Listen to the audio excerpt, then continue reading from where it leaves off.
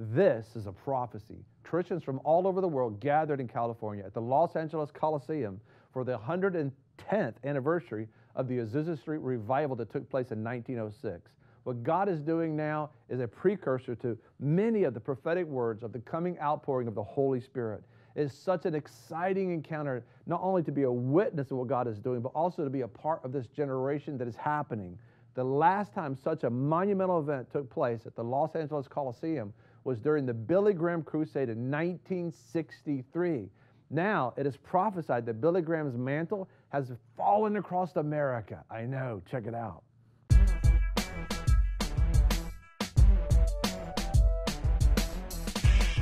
Be sure to subscribe and press alert to get new notifications of new success secrets made available on VFNtv. Welcome to VFNtv. I'm your host, Greg Lancaster, and joining me just a moment is John Ramos. Back in 1963 in Los Angeles Coliseum in August and September, Reverend Billy Graham, evangelist Billy Graham, was having a crusade there with almost 1 million folks showed up there. And this is the very same Coliseum where they're having they just had on April the 9th, the Azusa Now Conference, which was so very, very powerful. But take a look, the stadium was filled with obviously about 100,000 at a time. But over the 21-day period, Billy Graham had 920,000 folks from all around the world came there. As a matter of fact, they even put a plaque up. Check this plaque out that they actually have at the Los Angeles Coliseum. And this is what it says right here. It says, Evangelist Billy Graham, Crusade for Christ, Los Angeles Memorial Coliseum, August 15th to September the 8th, 1963. This plaque is to commemorate the 1963 Crusade for Christ with a total attendance of 920,927. It is so awesome to see what evangelist Billy Graham did, but you're seeing now the same Coliseum. You're seeing the Azusa Now 110th anniversary of the Azusa Street revival, and this prophetic word was released there that was heard by the YWAM, Youth for a Mission missionaries that went to Lou Engle, the founder of The Call, who put this whole event together with Bill Johnson of Bethel Redding, and he talks about the mantle that's been on Reverend Billy Graham, evangelist Billy Graham, all these years is about to be on America. As a matter of fact, let's go there and join them now. It was 5 years ago that these YWAMers, circuit riders, came into my living room in Kansas City, and they prophesied and said that the call is having a shift, and it won't be just prayer, but it will be the proclamation of the gospel. Signs and wonders and stadiums will be filled, and Billy Graham's mantle's coming on this nation. For 2 days we deliberated and prayed over that word. As we were closing our times together, a phone call came from Terry Bennett in Nashville. He called my friend and said, "Do you know where Lou Engle is? Tell him I had a visitation last night. Tell him the Lord said there's coming a shift to the call, and it will not be just fasting and prayer, but the proclamation of the gospel. Signs and wonders and stadiums will be filled, and Billy Graham's mantle is coming on the nation." This is that which was spoken 5 years ago. This is so exciting to be able to see that. Some of the prophetic words that we have heard and been reported about Billy Graham is when he goes to receive his reward, to be with the Lord, that his mantle will literally break up. It's such a big mantle, and it'll go scattered throughout the world, including America. And we're looking at that day. It's almost like what they heard 5 years ago, what we've been hearing from others as well, what God speaks prophetically. And by the way, prophetically means, God is telling us in advance through dreams or visions, through words of knowledge, what's going to happen in the future. And we start seeing those things come to pass. It gets very exciting because we know that God is in it. We're looking at right this very minute, where you have a Pentecost moment, 110th year anniversary of the Azusa Street revival, this charismatic revival that reportedly more people have been won to the Lord because of this charismatic movement that was birthed in 1906, I believe it is, at Azusa Street, is about to be reactivated. Just like the Lord told me when I was on a sabbatical with him, when he had an South African pastor call me and said, America needs a second Azusa Street, Azusa 2.0, and we're seeing it take place even right now. So I want to encourage you, if you have not yet, begin to just connect and see what's happening and begin to expect God to move. He's moving. I got a friend of mine that just reported that he's moving in, the Lord's moving in New Orleans. He's moving in Alabama. He's moving in South Florida. He's moving, all over the world simultaneously. It's like an end time move with 1 billion souls reportedly. The prophetic word is coming into the kingdom of God, which means you got to get discipled up. You got to get trained up because God's going to need you in this end time harvest. When we get back from this break in just a moment, we're going to talk about how this Messianic believer, which means it's a Jewish man who received Jesus Christ as the Messiah, he had a dream about, and 4 people called him. There were 4 roofs, and these 4 roofs represent something very specific about what's even taking place at this Azusa Now event. It's just so exciting. Make sure you join us right after the break. We'll be right back. Hey, I want to invite you to VFN Dream Center Church. Listen, we love family. We're focused around reaching the world. But most of all, we just want to be able to honor God and connect with people who want to honor God. Are you looking for a family? Are you looking for a church family? You're looking to be a part of somebody who understands the Great Commission is for us to reach the world. Well, we're doing it, and maybe you're supposed to be a part of it. As a matter of fact, you can join us this Sunday at 10:30 a.m., actually 10:15 a.m., at 6500 Pensacola Boulevard in Pensacola, Florida. You can even join us online at VineFellowshipNetwork.org. Listen, we're reaching the world together with the VFN Dream Center Church. We'd love to have you. Thousands of tourists visit Rome each year just to look up at the ceiling. What draws their attention is the magnificent work of Renaissance artist Michelangelo in the Sistine Chapel. Each fresco is a scene from the Bible. The work of earlier artists cover the walls of the chapel, one depicting the life of Christ, the other the life of Moses. Michelangelo painted 9 scenes running the entire length of the chapel. The ceiling begins with the creation from the book of Genesis and continues with the story of Noah. Michelangelo also included the biblical prophets and ancestors of Jesus. His painting of the Last Judgment on the altar wall of the chapel completed the Old and New Testament visualized in Michelangelo's work. Engage with the Bible in every sphere of its influence over the centuries. Experience the book that shapes history by visiting motb.tv. Take part in viewing this historic short film campaign by interacting with the film, the commercials, and the book itself. Welcome back to VFNtv with your host, Greg Lancaster. Welcome back. This is so exciting about what took place at the Azusa Now. When the testimony, we can't tell you everything. It's amazing. We have such a limited amount of time. 15 hours. 15 hours focused on, Pentecost, upon, that moment, the birthing of glory of God, yes. The glory of God, every tribe, every tongue. The humility was there. If you missed our previous program about, so many things, one being the Pope Francis sent a representative from Rome just to say, listen, forgive us for how we treated the Protestant church. We were wrong. And he represented 150 million charismatic Catholics. Yes, they said they want to be a part of what Christ is doing. And everybody was coming there saying, there's so many different ones. But this dream is so important. This is one of Lou's friends. And he's a Messianic believer and just lead everybody in a prayer for Israel. But right here he talks about that God gave him a dream about 4 Ruths.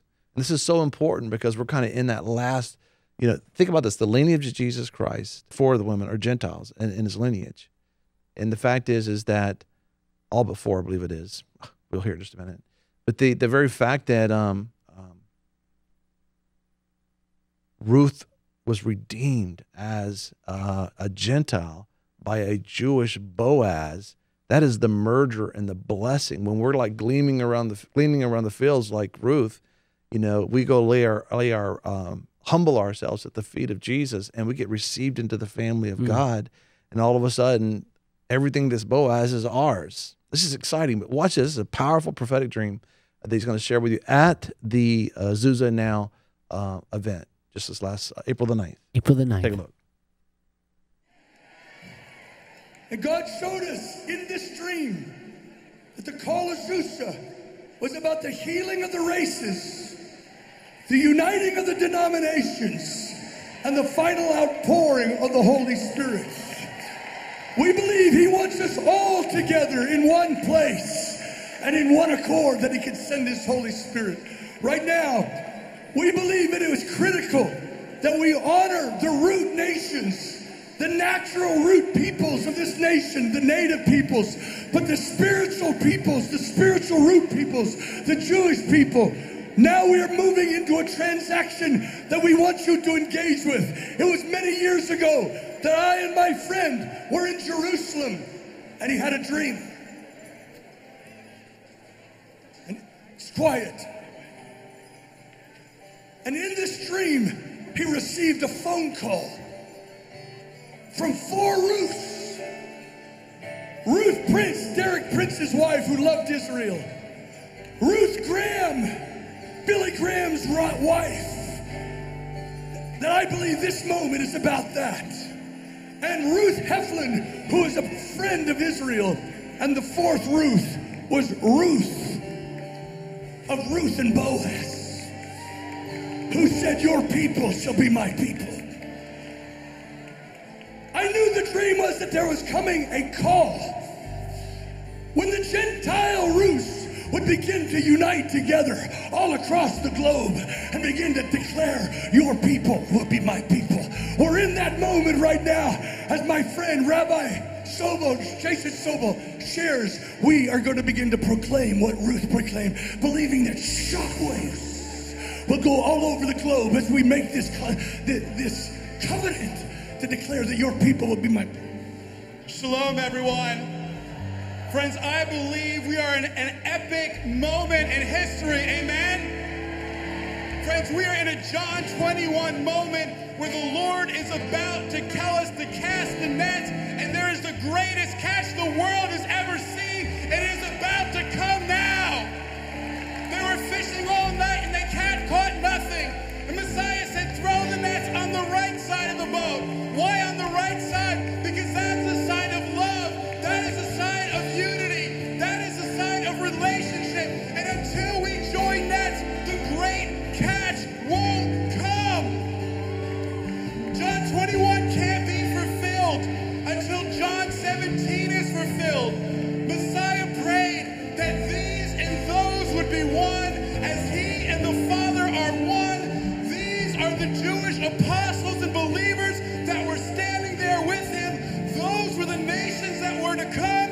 And when these and those, Jew and Gentile, come one, what happens? John 17:23, they will be perfected in unity, and all the world will know that Yeshua is the one sent by the Father, the Messiah of Israel and the nations. And the story of Ruth and Boaz, that's what it's about. Ruth was a Gentile Moabite woman. She married a Jewish man, but he passed away. She went back with her mother-in-law Naomi to Bethlehem, Bethlehem in Judea, and she wound up falling in love. She was at first destitute. She was homeless and hungry, but then she attached herself and entered into covenant relationship with the Jewish man Boaz. And when they came together in covenant relationship, she didn't just get the gleanings of the field, she got the full inheritance. Friends, there are four women in the genealogy of Yeshua Jesus. They're all Gentiles. Why? Because the kingdom of God, the Messianic King, and the kingdom cannot be birthed unless Jew and Gentile birth it together. And when we do, we see the kingdom of God come on earth as it is in heaven. But that's why the enemy has historically tried to divide Jew and Gentile, because he knows when we unite in the Messiah, we become an unstoppable force for global change and transformation. Friends, it's time to heal the original schism in the church. The original schism in the church, the first division, was a division between Jew and Gentile. And when we heal that schism, when we repair that division, we will see the great catch of John 21, the fulfillment of John 17, that the Lord has promised. Come on, do you believe? Let me hear you.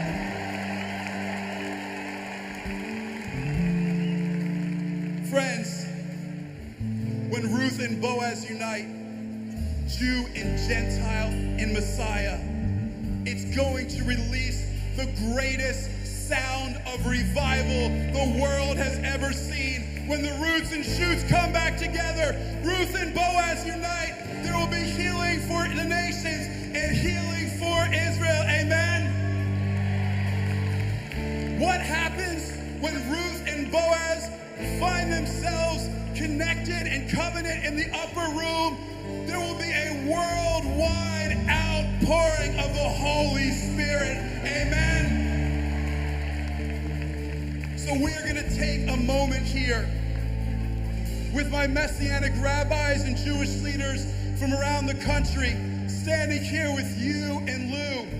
And there is covenantal blessing when Ruth and Boaz, Jew and Gentile, unite in Messiah. So together, we're going to make a prophetic declaration.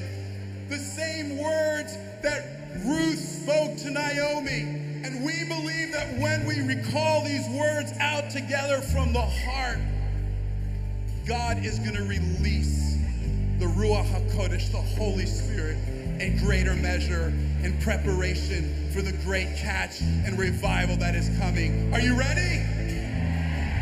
First in English, then with my Arab brother here in Arabic. Because friends, Isaac and Ishmael are coming back together. The family is being healed. We are one in Messiah.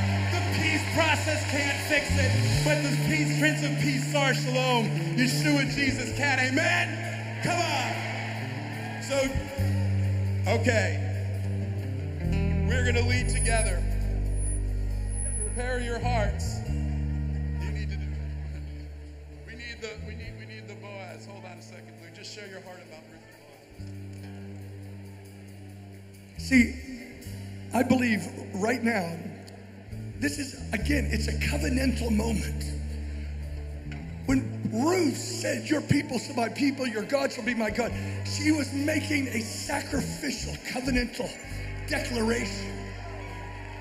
Someone's getting healed. Praise God. Come on, give a shout to God.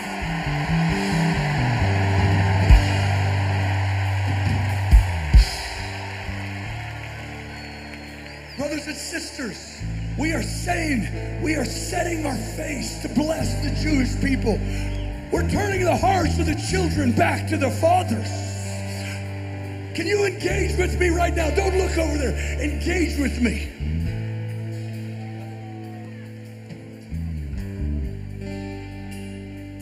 Ruth chapter 1. Ruth. Oh, that's in your Bible. Is it on the screen? Can we get that Ruth on the screen? It's on the screen. I don't have it. Everybody, right now. I'm not sure what they have. I want you all out loud just to begin to declare it together. 1, 2, 3. Go ahead.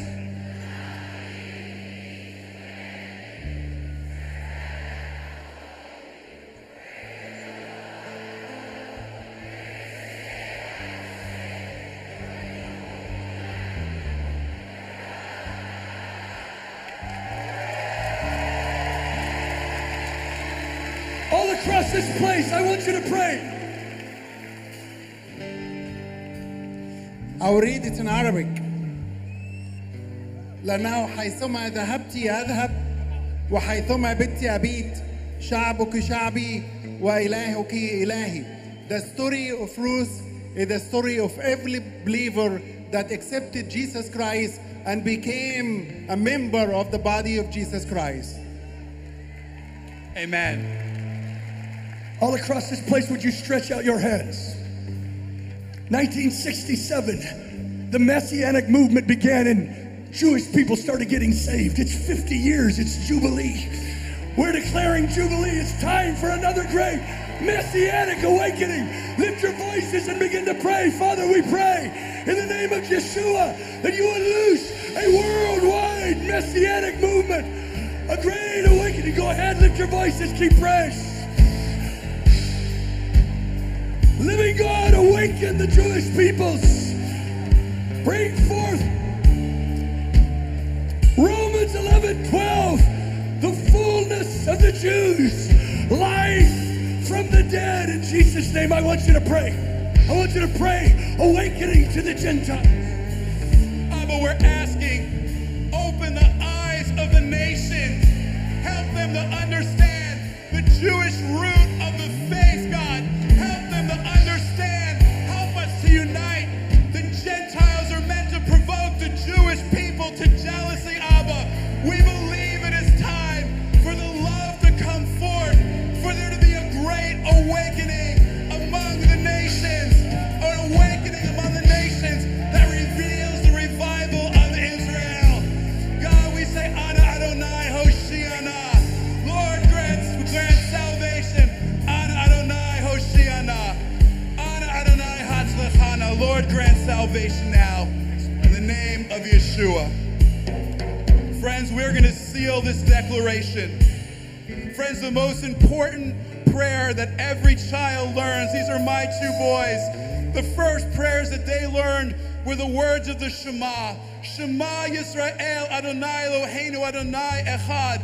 This has been the foundation of the Jewish faith. This is Deuteronomy 6:4. Hear, O Israel, the Lord our God, the Lord is one. And when we say those words in Hebrew, there's 6 words. And what it's meant to proclaim is that God's kingship should expand to the 4 corners of the earth, heaven above and earth below. It is the declaration of the kingdom coming on earth as it is in heaven.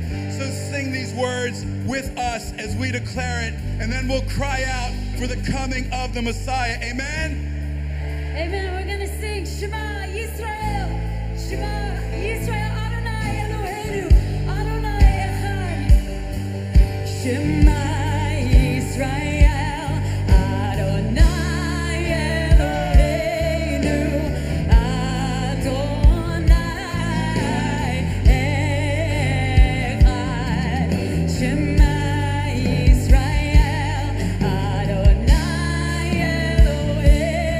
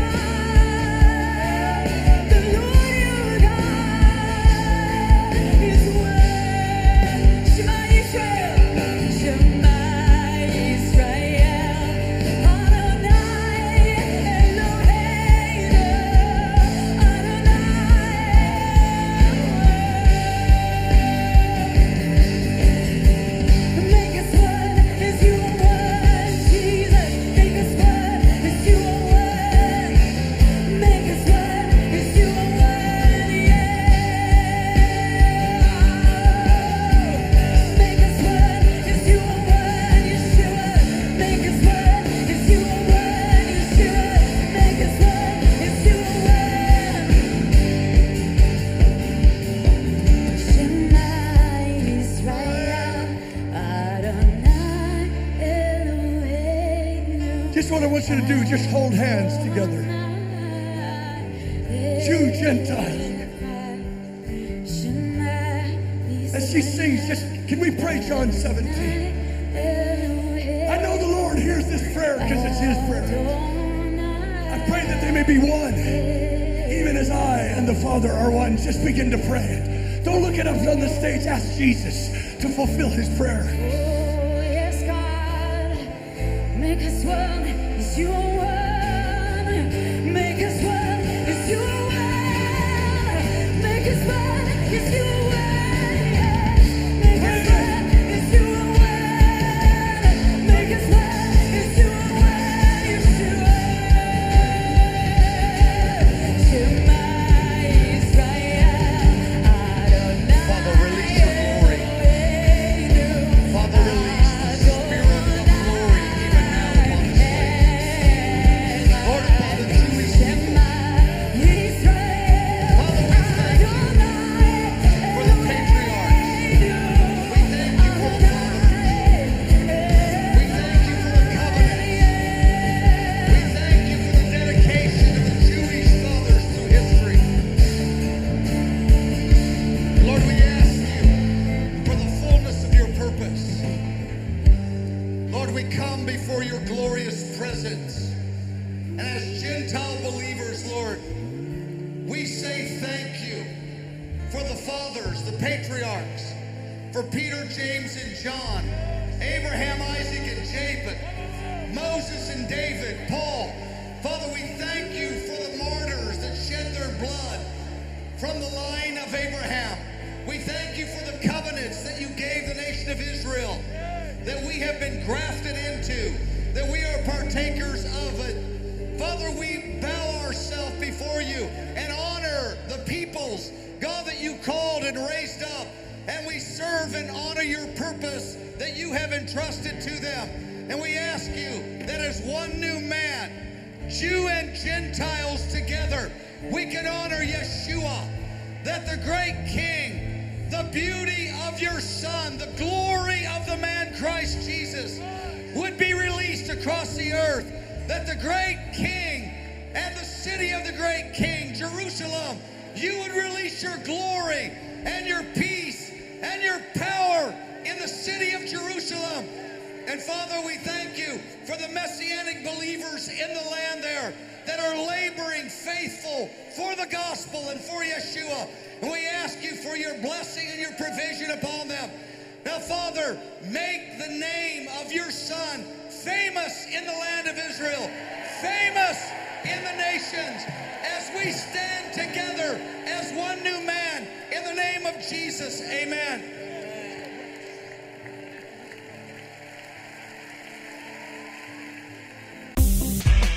Be sure to subscribe and press alert to get new notifications of new success secrets made available on VFNtv. You know, a lot of people want to abide with the Lord, but they just don't have a plan to do it. You can request that plan today at iabide.org. I'm your host, Greg Lancaster, and we're so glad that you've joined us. Don't forget you can join us 24 hours a day, 7 days a week.